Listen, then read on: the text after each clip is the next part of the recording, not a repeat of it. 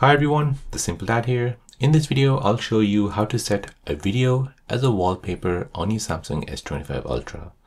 So if you lock your screen and you want to set a video on your lock screen, then let me show you how to do this. So first, go ahead and open up your gallery app.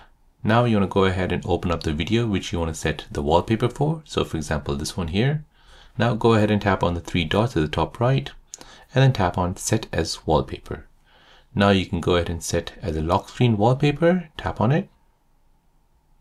Now this is how your wallpaper will look like.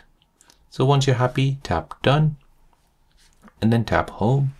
Now when you lock your screen, unlock it, you'll see that video wallpaper set as your lock screen wallpaper. So there you go guys, that is how to set a video wallpaper on your Samsung S25 Ultra.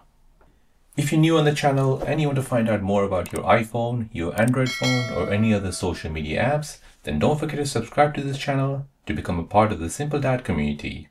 Hit the like button if you find this video useful.